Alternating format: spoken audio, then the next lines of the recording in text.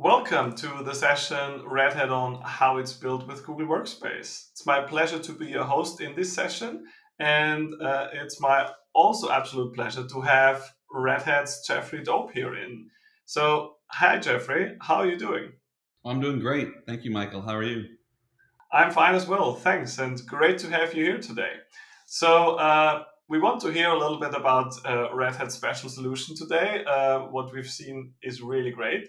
But first of all, tell me a little bit about Red Hat and what you do in your role there. Okay, great. Red Hat is a subsidiary of IBM. They purchased us a few years ago, and we provide open source software to enterprises. We were founded in 1993. We're best known for Red Hat Enterprise Linux, but we have a whole portfolio of products from middleware, infrastructure as a service, platform as a service, training, and even consulting services. I joined Red Hat IT in 2015, and I was initially responsible for our intranet. I quickly became our go-to person for then called Google G Suite, now Google Workspace. And I acted as a developer liaison and just a general creative problem solver. That experience brought me to take ownership of all of GCP internal to Red Hat to help empower use cases and to enable our engineers to build OpenShift on top of GCP. Okay, that sounds interesting. So you really had an interesting journey over the last few years with some interesting steps, as I can hear. Um, so when did Red Hat then decide Google Workspace was the right set of tools for their goals? So it was about 2013. Red Hat had we had two main productivity tools. We had email and we had IRC, Internet Relay Chat Protocol. So just an archaic chat tool. We had an influx of non-technical people as Red Hat grew. So we needed a collaboration and productivity tool set to empower these non-technical users. And we analyzed the market and we ended up on then Google G Suite because it just matched our culture. Red Hat, in our open source nature, we just collaborate. And at the time and on the market, Google matched that collaboration paradigm far superior than any of the competitors. So, right then we stood up Google Drive to provide docs and sheets and forms. We turned on Google Calendar to provide event coordination and meetings. And then ultimately we turned on Gmail about 6 months later. Then over the years, we've rolled out Google Chat and Google Meet, and now we run the complete Google Workspace set of solutions. Wow, that's great to hear that you are really now fully rolled out everything and you're a full and happy user as it seems as well. That's great. Um, I understand you've built a really exceptional solution here to a problem that every B2B company nowadays faces. So, sales enablement. And can you tell me how the need arose and how you decided that a comprehensive chatbot was the best solution for this? Yeah, so exactly right. It's a common problem. Our salespeople are bombarded with content, and they struggle to find the latest in the right content. So we originally stood up a WhatsApp app, which was incredibly insecure and not scalable, and it was text message based via phone numbers. But the idea was sound. It was to provide an instant interaction to ask questions to get resources. At the time, we were rolling out Google Chat in the IT organization, so I was tapped to look into that and provide an alternative solution. So we quickly implemented a regex pattern-based matching system using the Google Quick Start for AppScript. And basically, if you typed the word help, it would recognize help and give you the help card. If you typed ZVO, it would give you the zero value opportunity card. As time's gone on, we've incorporated many other services from Workspace and GCP. We've turned on natural language understanding using DialogFlow. We've grown from then. But ultimately, the problem is even exacerbated now in today's COVID world Pre-COVID, you could just stand up over the cubicle wall and talk to your peer if it was your first day on the job. Now we're giving our sales users shadowbot, which is the name of the bot that we'll show you soon, and they can just have that same conversation but with a virtual bot agent and get the same information that they were asking their peer for. Yeah, so, sounds really interesting, and I'm sure that's a definitely helpful solution, especially for new hires coming on board with a ton of questions to help really getting their answers quite quickly if they're working from home. All right, so now let's dive into the details here. Describe this chatbot for me. What can it do? How is it used? Anything you can share? Yeah, sure. So the chatbot is built in Google Apps Script, and it is a chatbot like all the chatbots on the platform. You can ask it questions, and natural language understanding will return results. We have some menu navigation for people who like to browse. We empower users to interact in their language. Every interaction with the bot is logged to BigQuery, which then we can suck down into a Google Sheet to provide dashboarding about the solution. So built into the chatbot not only is empowering the sales user, but it's empowering our content owners to learn which commands and which content are being used, so we can continuously increase the effectiveness of the content. Great, then I would say let's jump into a demo. I'm very interested to see shadowbot in action now. Awesome, I'd love to show you. So shadowbot. All shadowbot is a Google chat bot written in AppScript. Now with any Google chat bot, to talk to a bot or to add a bot, you simply come up here and you click on Find a Bot. So I'll type in Shadow, and I'll demo the shadowbot development bot today. So when you install a bot, it gives you a nice welcome message. Just like any bot, you can type help. This is a good example of the way that the bot just intuitively understands commands. So it tells you all about how shadowbot uses natural language processing using DialogFlow. So I could say something like, what is ZVO? And at Red Hat, ZVO is a zero value opportunity for sales. Shadowbot simply answers the question with some links to some information and some videos on how to process a zero value opportunity. You could also give it just some other phrase like, I am feeling lonely, which is a weird thing to say to a bot, but we all might be feeling a little lonely in this COVID time. But the bot uses semantics again to present the happiness and well-being initiatives here at Red Hat. So it truly understands what you are asking for. Now, not everyone is comfortable just asking questions to a bot. So for folks that like to browse, we've set up this paradigm using a home menu. So if you type in home, the bot will give you a menu of all things available to you in your region and in your role. So if I was a new salesperson and I needed to know how to manage an account at Red Hat, I could click on account management, dive a layer deeper in the knowledge, maybe look at how to do account planning. If I click on account planning, it will give me EMEA account planning guidelines on our intranet, so I get exactly what I'm after. Now, about 6 months ago, approximately, you guys rolled out some functionality at Google called /commands, and we've taken advantage of these. So all sellers at Red Hat need price books, and price books are simply a document containing our products and their applicable prices in various regions and route to markets. So the bot automatically knows that I am in EMEA based on my identity.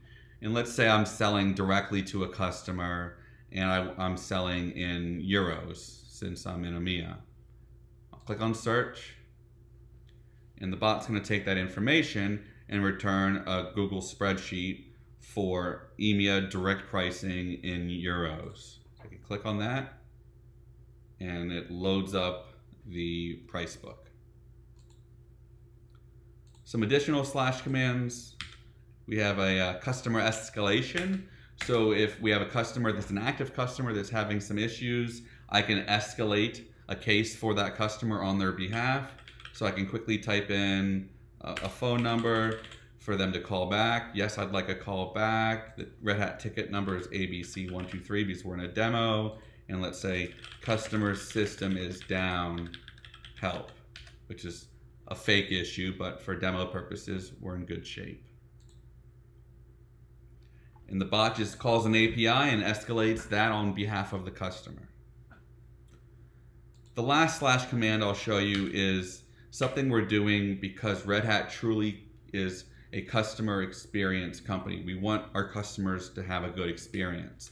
And we've taken this so far that us in global sales operations want our customers, Red Hat sellers, to also have a good experience.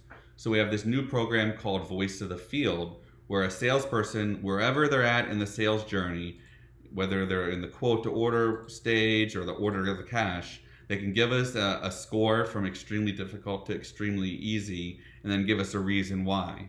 So imagine I'm a seller and I'm upset with the order to cash process, and I could just say, the process simply took too long.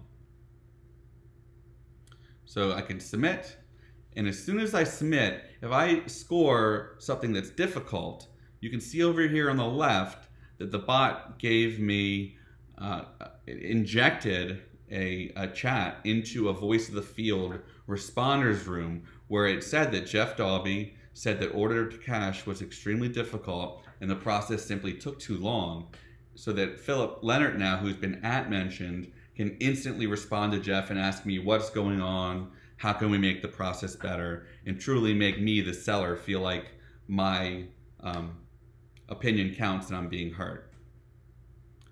So the last thing I'll show you in shadowbot is we have a settings menu, and in the settings menu we've got a few different things. So again, I could change my region to any of the other regions. So I'll keep myself in EMEA for now. I could be in sales and get content customized for me selling, or I could set myself to customer experience and get content that is more applicable to supporting customers in their experience. And then lastly, you can see this language section. I can basically interact with the bot in any language of my choice. So Michael, I know you speak German, so for demo purposes, I'll just switch my language really quick to German.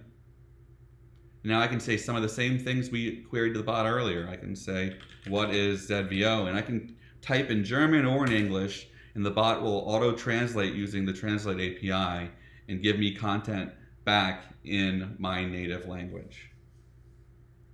Now finally, everything you've seen in this chatbot is being live logged to BigQuery.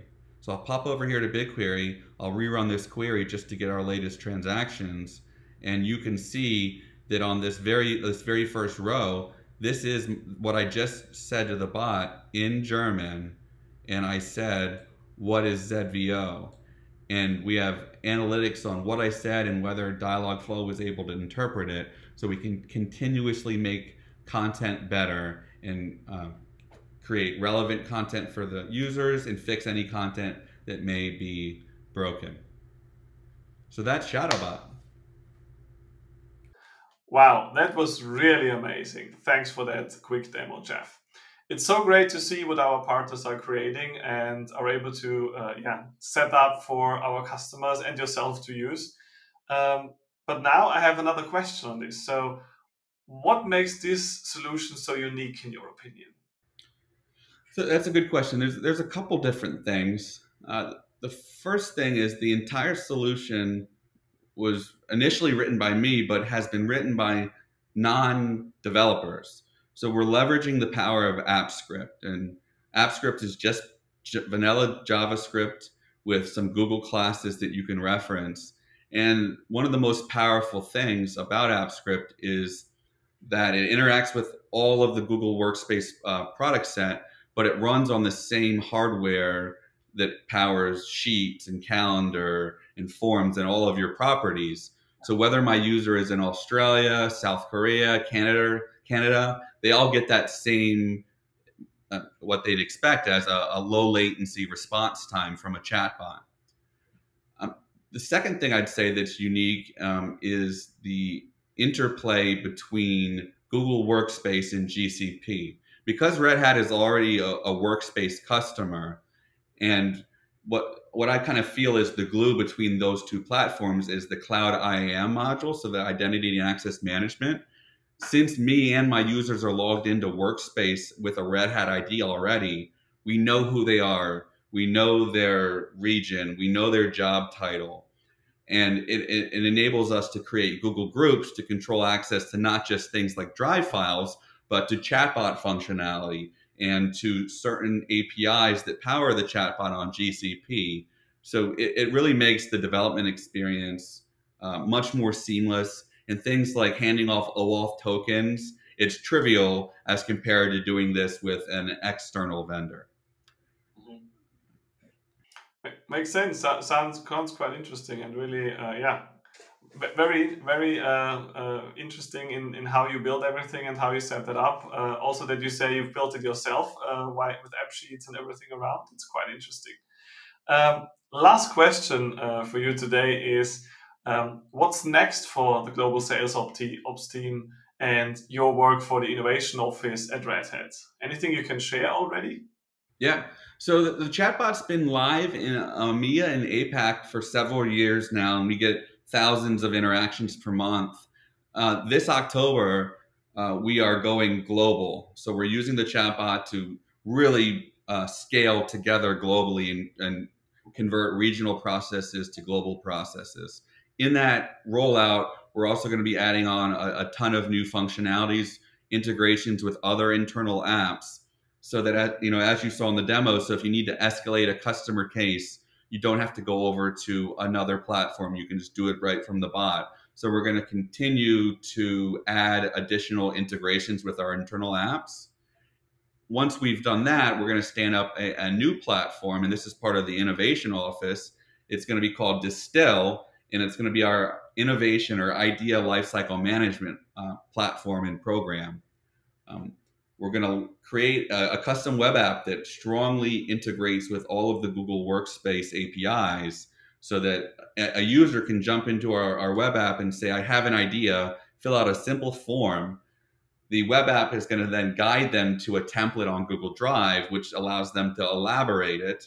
It's going to go through a funnel of choosing the right platform. And as they move through the process, it's going to continue to ask them to elaborate their idea, pulling metadata from the web app and injecting that data into the Google Workspace and Drive templates, so that they can focus on innovating and not worrying about which charter do I use, which ROI template do I use. So we're going to really allow them to focus on innovation using that integration.